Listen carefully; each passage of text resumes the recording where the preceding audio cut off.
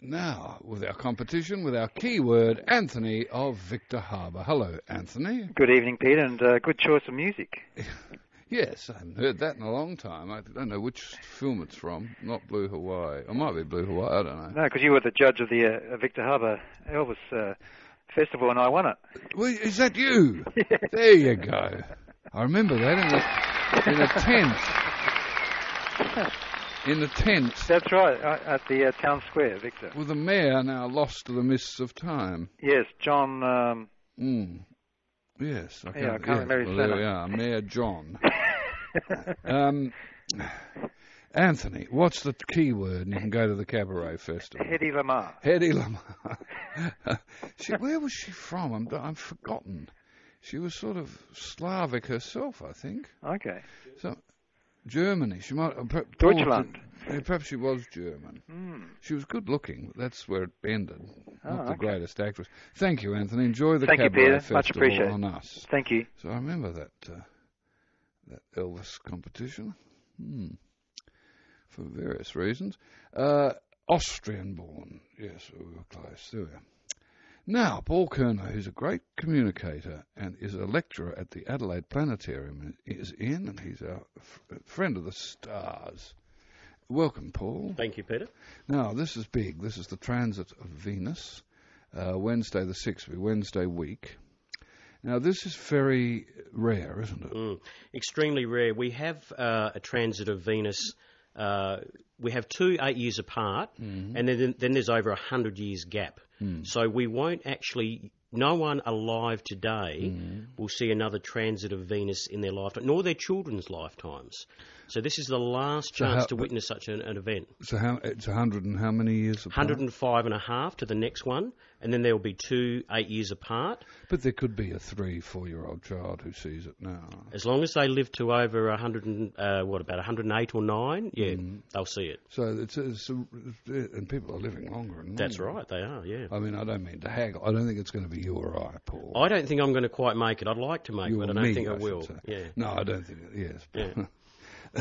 But Elk, for example, who's having a baby, she could say, that you saw it in the year 2012. That's right. Which might seem so hokey, the year 2012, when they're looking back at this in 108 years' time. It will seem hokey, I'm sure, yeah.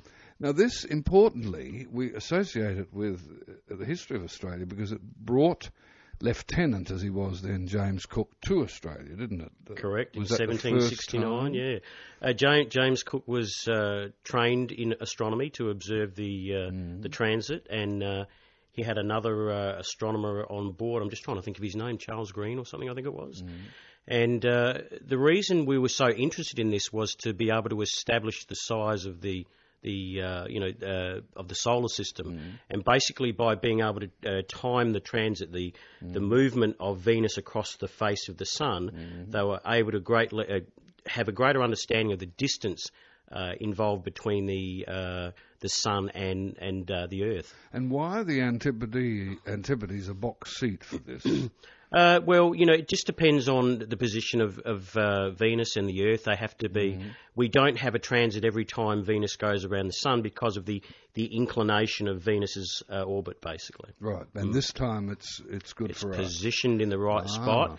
It'll be basically they'll see it at sunset in the US, and but we're perfectly positioned in Australia and New Zealand to see it from the morning. And from Adelaide, it starts at 7:46 in the morning and goes through to about 2:15. And so it's Venus crossing the sun. Venus. You'll see the disk of Venus moving across the face of the sun. Now, one thing I'd like to stress is it is not safe to look at the sun. No, of course not. So you have to use projection methods. You could use a pinhole camera. But we are having a viewing at the Festival Theatre with the Astronomical Society of South Australia. And we'll have special filters set up on telescopes that'll make it safe to be able to see the transit. Now, this will be on the plaza, will it? Yep, correct. Yes. This is weather permitting, next Wednesday. Weather permitting, yes. All day. Well, there'll be astronomers set up there pretty well by 7:30 a.m. And as I said, if the weather's good, we'll be there until 2:15. And it's a better way to see it. It's a safer way, I think, on a screen. On a screen or through a telescope. We'll have filters on telescopes as well. But your ordinary telescope is not safe either. Your ordinary telescope you can use. You can aim it towards the sun. You can project the sun on a wall or on a piece of white sheet. It's safe to do that. But the problem with that is you definitely don't look through the eyepiece. The other problem is the eyepiece will become very, very hot. So you need to be conscious of that, really? that you don't have the telescope aimed towards the sun for too long. And it's a dot, the dot of Venus travelling It'll across. be a tiny dot. You know, with the pinhole projection method like the box camera type setup, it will be hard to pick up. So a telescope or binoculars are an advantage. But again, I want to stress to your listeners, don't look directly at the sun. It's not safe.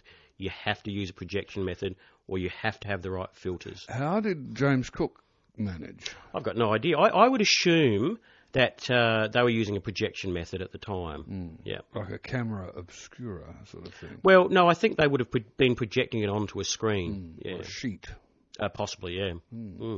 It's very exciting, isn't it? Well, you know, it's something, as I said, we're not going to see in our lifetimes again. It is exciting, and it's there've only been 6 of these actually watched by humankind. So I think it's a very exciting thing and it's part of the natural world and the wider environment in which we live, and we tend to be losing that understanding of the universe as a whole. We do.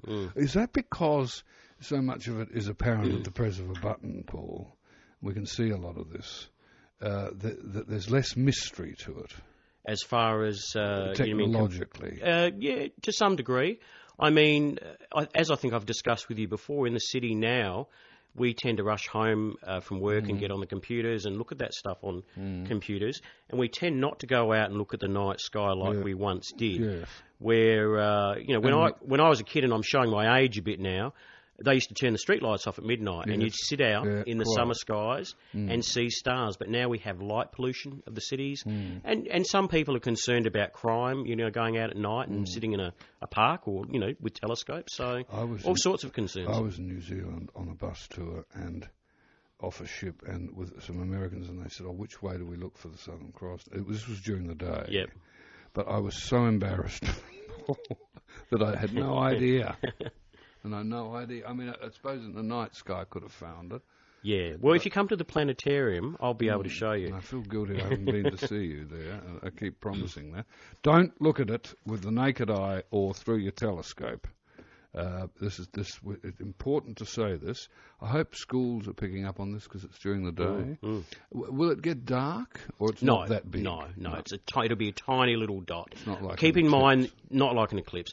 Keep in mind, Venus can come close to the Earth, but it's still at least 40 million kilometres away. That's a long way. It is a long way. So, you know, even though Venus is about 95% the Earth's diameter, very similar in size, it is a lot smaller. Here's Matthew Byrne. Hello, Matthew Byrne. Good evening, gentlemen. You know, this makes me misty-eyed to think this won't be seen again because I still miss Halley's Comet. Halley's Comet was, every 76 years. So exactly. Can I tell you, I had a gentleman in the planetarium some years ago who saw Halley's Comet when it was last here in, in the early 1910, around that era, and he actually witnessed both. He was well into his 90s.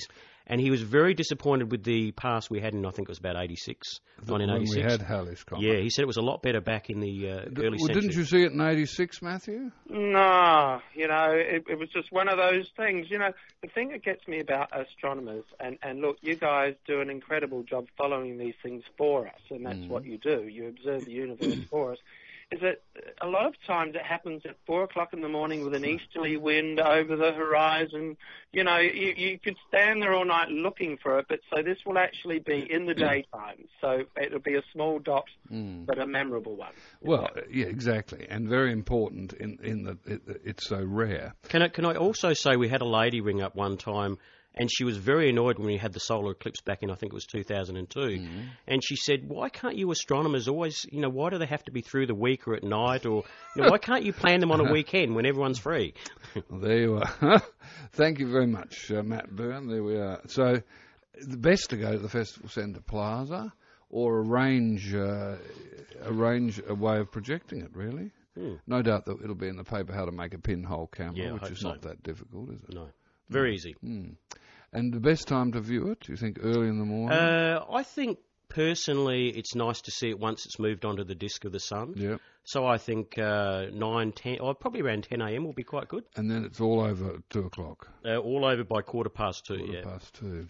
You're also giving one of your sessions, Aboriginal Skies, on Saturday the 30th of June, Paul. Correct. Yep. At the Adelaide Planetarium at Mawson Lakes. And people can book through the planetarium if they're interested in that. Yep. And by all accounts, a fascinating place. And Paul does a great job. You're a good communicator, Paul. Thank you. And I wish you well with this. Thank you very much. Thank you for having me. I'm sure you'll get good attendance there at the plaza of the festival. Now, you can't look at it with a welding mask. Definitely not. No. Don't use welding glass. We don't consider it safe. You have to have the proper filters. Quite. There you are.